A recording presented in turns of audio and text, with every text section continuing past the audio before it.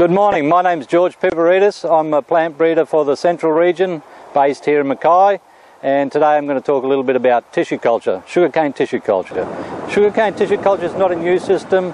It's something that's been used in sugarcane industries around the world for many years, and really it's just another option for growers to get quantities of clean seed material on their farm quicker than they normally would the conventional way.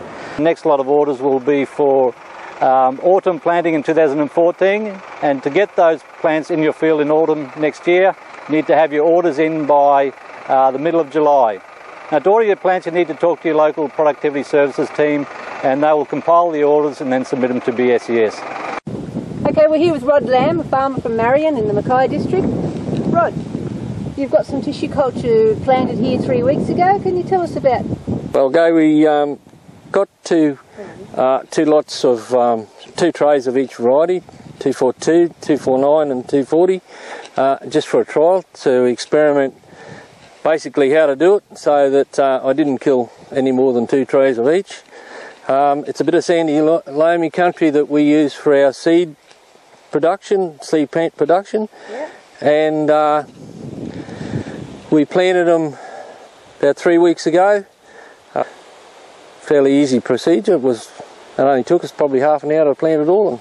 Yep. Yeah. So you ran through with your planter first to make a furrow? Yeah, we just ran to make a wider furrow. We just ran through it first on a dry run, and then come back and planted them in so we could get a bit more depth and a bit more soil over the top of the seedlings. Once we start to get them a bit more height about them, we'll bring a bit of soil in around them, and by that time, I suppose, when they get about a foot high, we give them a bit more nitrogen, I would believe, to try and keep them going through winter and trying to get a bit of growth out of them by Christmas time. And for irrigation purposes, you've been lucky, it's rained this time round, but in September when you get your next lot, you've got some trickle tape ready to go? Yeah, our plan was that we were going to just run trickle tape out along the drills after we planned them, but because of the rainfall we've had now, it's been great. We haven't had to do it, but I would expect that in September you'd have to have your in your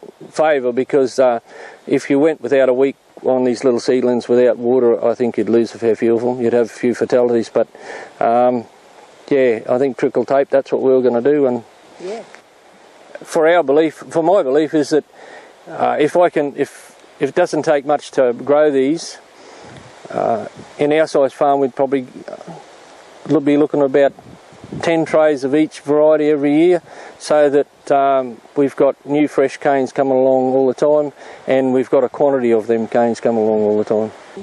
Easier than you expected? Yeah, no, Gae, it was. I anticipated it was going to be a bit of a project, but no, it was quite easy, and it only took us half an hour. Well, I don't know if it took us half an hour to do this, to plant these out. So yeah, no, it's not a major project at all. Okay, thank you very much for listening. If you want any more information about managing your tissue culture plantings, check out the BSES website and talk to your local productivity staff about putting your order in before July 15.